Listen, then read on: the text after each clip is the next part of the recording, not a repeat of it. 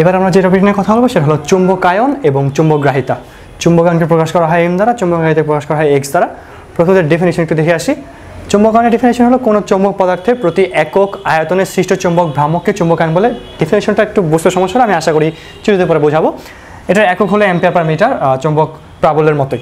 আর চুম্বকগ্রাহিতা সংজ্ঞা হলো একক চুম্বক প্রাবল্যের চুম্বক পদার্থের যে পরিমাণ চুম্বকায়ন হয়। আচ্ছা, এইটাকে চুম্বকের ব্যাপারটা বুঝে আসি, তারপরে আমি আশা করি চুম্বক গ্রাহিতার ব্যাপারটা বোঝাতে পারবো।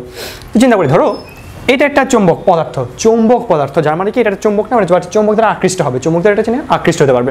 ধরো এটাকে আমি জাস্ট একটা স্পেসের মধ্যে রেখে দিলাম, আশেপাশে কোনো চুম্বক ক্ষেত্র নাই, তাহলে যে এইখানে যে ধরো এটা হলো টোটাল চুম্বক পদার্থটা প্রত্যেকটা অণু ধরা বোঝাচ্ছি। তাহলে প্রত্যেকটা অণু চুম্বক প্রথম অবস্থায় যখন সেটা কোনো চুম্বক ক্ষেত্রে নাই, তখন তার তড়িৎ চুম্বক দ্বিমেরুগুলো একবার একে দিয়ে ঘোরাঘুরি করতেছে, মানে তার কোনো পারফেক্ট চুম্বক ক্ষেত্র সৃষ্টি হয় তার নিজের মাঝখানে।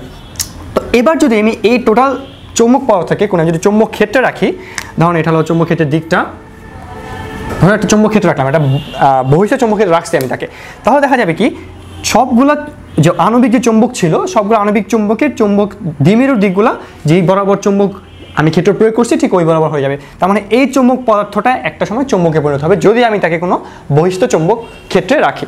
তাহলে এই ঘটনাকে বলা হয় চুম্বকায়ন। এখন কথা হলো এই বস্তুর আয়তনটা যদি ভি হয়, তাহলে এই ভি আয়তনের টোটাল এই পরিমাণ এই চুম্বক পদার্থটা চুম্বকে পরিণত হলো, তাহলে একক আয়তনে যে পরিমাণ চুম্বক পদার্থ চুম্বকে পরিণত হয় সেটাকে বলা হবে চুম্বকায়ন। ওকে, চুম্বকায়নকে প্রকাশ করা এম দ্বারা একক হলো অ্যাম্পিয়ার পার মিটার। আর চুম্বকগ্রাহিতাটা কি? চুম্বকগ্রাহিতার সংজ্ঞা বলা আছে একক চুম্বক প্রাবল্যের চুম্বক পদার্থের যে পরিমাণ চুম্বকায়ন হয়। আমি আবারও বলছি, একক চুম্বক প্রাবল্যে ধরে নিই আমার এইচ চুম্বক প্রাবল্যে চুম্বকায়ন হয় এম পরিমাণ, তাহলে একক চুম্বক প্রাবল্যের চুম্বকায়ন হবে আমার এম বাই এইচ পরিমাণ। এটাই কি আমার চুম্বক গ্রাহিতা। তাহলে চুম্বক গ্রাহিতা এক্স ইকুয়ালস টু কি হবে?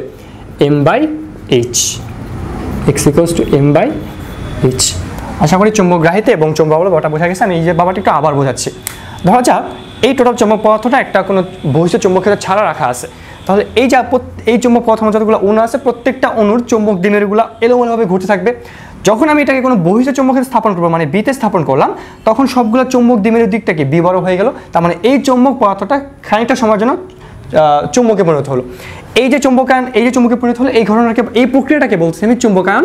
আর একক চুম্বক প্রাবল্যের যে চুম্বক পদার্থের যে পরিমাণ চুম্বকায়ন হয়েছে সেটাকে আমি বলতেছি চুম্বক গ্রাহিতা। এবারে আমরা দেখবো বি এম ও এইচ এর মধ্যে রিলেশন, মানে চুম্বক ক্ষেত্র, চুম্বকায়ন এবং চুম্বক প্রাবল্যের মধ্যে রিলেশনটা। ধরা যাক এটা বাহ্যিক চুম্বক ক্ষেত্র বি নট প্রয়োগ করলাম আমি, আর এখানে ধরো চুম্বক পদার্থ আছে, এটা কোনো আমি আপাতত কোনো চুম্বক ক্ষেত্র রাখি নাই, তার মানে এটার মধ্যে এখন কোনো চুম্বক ধর্ম নাই।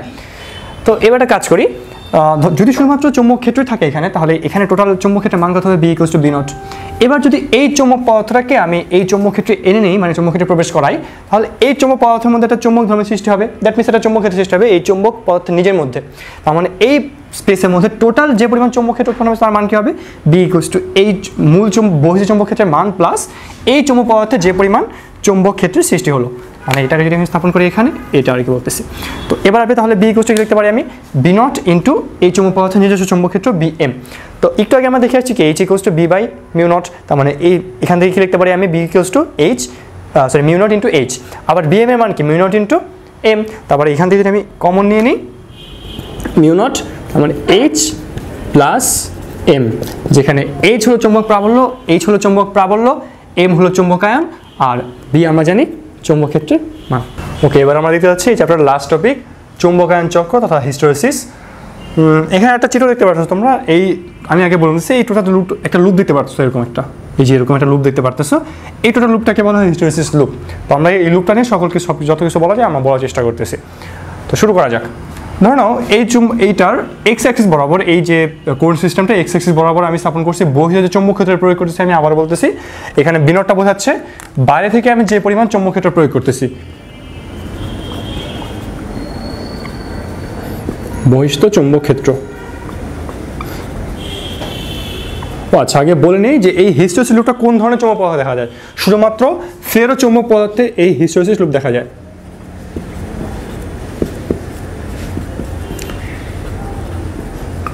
আর কখন দেখা যায়?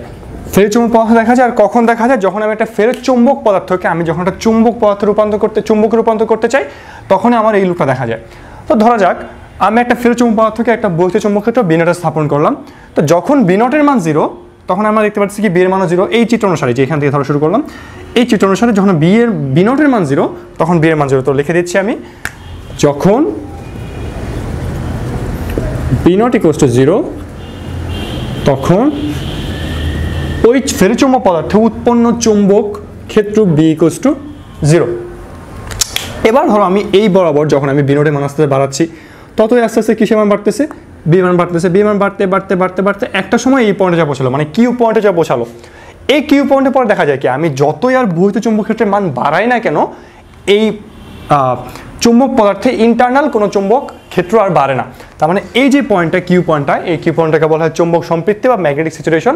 এই পয়েন্টটাকে আমি আবার বলতেছি, এই বৈদ্যুত চুম্বক ক্ষেত্রের মান বাড়াতে বাড়াতে একটা সময় দেখা যায় যখন সে কিউ পয়েন্টে পৌঁছে যায়, দেখা যায় কিউ পয়েন্টের পরে আমি যতই চুম্বক ক্ষেত্রের মান বাড়ায় না কেন, বৈদ্যুত চুম্বক ক্ষেত্রের মান বাড়ায় না কেন, এই ইন্টারনাল মানে ফেরোচুম্বক পদার্থের মধ্যে আর কোনো চুম্বক ক্ষেত্র বাড়তে উৎপন্ন হচ্ছে না। তো এই পয়েন্টটাকে বলা হয় চুম্বক সম্পৃক্তি বা ম্যাগনেটিক স্যাচুরেশন। তো এবার একটা কাজ করি, এই বি নটের মানটা ধীরে ধীরে কমাতে থাকি। তো বি নটের মান যখন ধীরে ধীরে কমাবো, মানে যখন আমি এই বরাবর আসতে থাকবো, এই বরাবর যখন আমি এই পয়েন্টে এসে যাবো, মানে বি নট যখন আমি 0 করে ফেলবো, দেখা যাবে কি এবার সে যে পথে গেছিল, পিকিউ পথে যে গেছিল, সে আর পিকিউ পথে ব্যাক করে নেয়, সে ব্যাক করবে কি এই কিউ আর পথে। তার মানে যখন আমার বি নটের মান 0 সেকেন্ড কেসে, তখন দেখা যাবে কি এই বি এর মান আর পয়েন্টে এসে স্থির হয়েছে। তার মানে কি যখন বি নটের মান 0 হয়ে গেছে, তখন এবার আর ইন্টারনাল মানে ফেরোচুম্বক পদার্থের চুম্বক ধর্মের মান 0 হয়ে যায় না।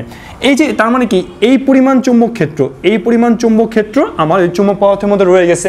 আমি আবার বলতেছি, যখন আমি তাকে আবার পেছন থেকে ব্যাক করতেছি, যখন আমি আরেকটি এক্সটার্নাল ম্যাগনেটিক ফোর্সের মাধ্যমে আমি কমাচ্ছি আস্তে আস্তে, ম্যাগনেটিজম যখন আস্তে আস্তে কমাচ্ছি, দেখা যাবে কি সে আগের পথে ব্যাক না করে নতুন একটা পথে ব্যাক করতেছে।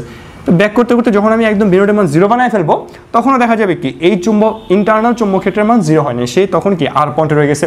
তার মানে বি নটের মান 0 হওয়ার সত্ত্বেও আমার বি এর মান 0 হয় নাই, তখন তার মানে বি এর মান কত, পি আর পরিমাণ। এই যে পি আর পরিমাণ চুম্বক ক্ষেত্র ওই ফেরোচুম্বক পদার্থে রয়ে গেছে, এটাকে বলা হয় চুম্বক আবেশ বা রিমেনেন্স। এবং ওই যে ফেরোচুম্বক পদার্থের ধর্মটা বা কিছু যে চুম্বক ধর্মটা রয়ে যায় যে ধর্মটা, এটাকে বলা হয় চুম্বক ধারণ ক্ষমতা। ওকে, এবার একটা কাজ করি, বি নটের মান আমি নেগেটিভ দিকে নিয়ে যাই। যদি আমি নেগেটিভ দিকে নিয়ে যেতে থাকি, একটা সময় দেখা যায় এই পয়েন্টে আসার পরে, কমাতে কমাতে এই পয়েন্টে আসার পরে, যখন বি নটের মান B not equals to negative something কিছু একটা হয়, তো তখন দেখা যায় যে এস পয়েন্টে আসার পরে তখন বি এর মান 0 হয়ে যায়। তার মানে এই বি নটের একটা নেগেটিভ ভ্যালুর জন্য এই ফেরোচুম্বক পদার্থ উৎপন্ন চুম্বক ক্ষেত্রের মান 0 হচ্ছে। তাহলে এই যে এই পার্থক্য মানে পিএস, এই পিএস মানে বৈদ্যুত চুম্বক ক্ষেত্রের এই পিএস মানটুকুকে বলা হয় আমার নিগ্রহ বল বা কোয়ার্সিভ ফোর্স। এবং ফেরোচুম্বক পদার্থের ধর্মটাকে বলা হয় চুম্বক সহনশীলতা। তার মানে পিএসকে বলবো আমি কি নিগ্রহ বল বা কোয়ার্সিভ ফোর্স, আর এই ধর্মটাকে বলবো আমি চুম্বক সহনশীলতা। তো এবার যদি আরও কমাই, মানে বি নটের মান যদি আমি আরও মানে নেগেটিভ দিকে যদি আরও কমাই, তাহলে দেখা যাবে কি এটার মান আস্তে আস্তে আস্তে একটা পিক পয়েন্টে পৌঁছাবে, মানে টি পয়েন্টে পৌঁছালো। টি পয়েন্টে যাওয়ার পরে আমি যতই বি নটের মান কমাই না কেন, এই বি এর মান আর কমবে না। তার মানে এই পয়েন্টটাকে বলা হবে, এই পয়েন্টটা সেম পয়েন্ট মানে চুম্বক সম্পৃক্তি বা ম্যাগনেটিক স্যাচুরেশন।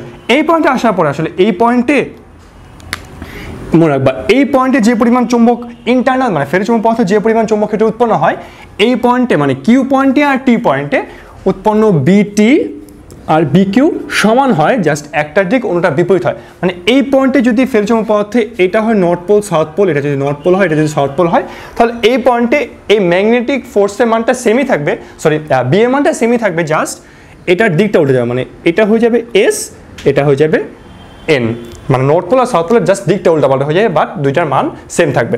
তো এবার আমি আবার উল্টা কাজ করি, এবার বি নটের মানটা কি পজিটিভ দিকে আনার চেষ্টা করি, মানে 0 দিকে আনার চেষ্টা করি। আনতে আনতে একটা সময় দেখা যাবে কি যখন আমি বি নটের মান 0 করে ফেলছি, তখনও এই উল্টা মানে নেগেটিভ ইন্টারনাল চুম্বক ক্ষেত্রের মান তখনও 0 হবে না, দেখা যাবে সে ইউ পয়েন্টে সে স্থির হয়েছে। এই যে পি ইউ, এইটাকে বলা হয় আবার এই যে এটার মতো পি আর এর মতো চুম্বক আবেশ বা চুম্বক রিমেনেন্স, আর এই ধর্মটাকে বলা হবে চুম্বক ধারণ ক্ষমতা। তো একটা সময় যদি আমি আবার এইভাবে যদি বি নটের মান বাড়াতে থাকি, তো একটা সময় দেখা যাবে সে ভি পয়েন্টে পৌঁছাবে, মানে তখন আমার এই ইন্টারনাল মানে ফেরোচুম্বক পদার্থ উৎপন্ন চুম্বক ক্ষেত্রের মান 0 হবে। তাহলে এই পিভিটাকে বলবো আমি ঠিক এটার মতো অনেকটা নিগ্রহ বল বা কোয়ার্সিভ ফোর্স, যেটার কারণে আমার ইন্টারনাল মানে ফেরোচুম্বক পদার্থ উৎপন্ন চৌম্বক ক্ষেত্রের মান 0 হচ্ছে। তার মানে আমি যতই তাকে তার মানে এখান থেকে যেটা বোঝা গেল একটা ফেরোচুম্বক পদার্থকে আমি যে পথে চুম্বকায়িত করি সেই পথে সে বিচুম্বকায়িত হয় না। এই যে আমি তাকে এইভাবে বিনোটের মান বাড়ানোর ফলে সেই যে ধীরে ধীরে চুম্বক পদার্থে পরিণত হলো, এটাকে বলা হয় চুম্বকায়ন। আবার আমি বিনোটের মান কমানোর ফলে সেই যে আস্তে আস্তে তার চুম্বক ধর্ম হারালো, এটাকে বলা হয় বিচুম্বকায়ন ধর্ম। এটাই ছিল আমাদের টোটাল হিস্টেরেসিস লুপ, আর এটা ছিল আমাদের লাস্ট চ্যাপ্টার লাস্ট টপিক। তো এই চ্যাপ্টার এই পর্যন্ত থাকবে। সবাইকে ধন্যবাদ।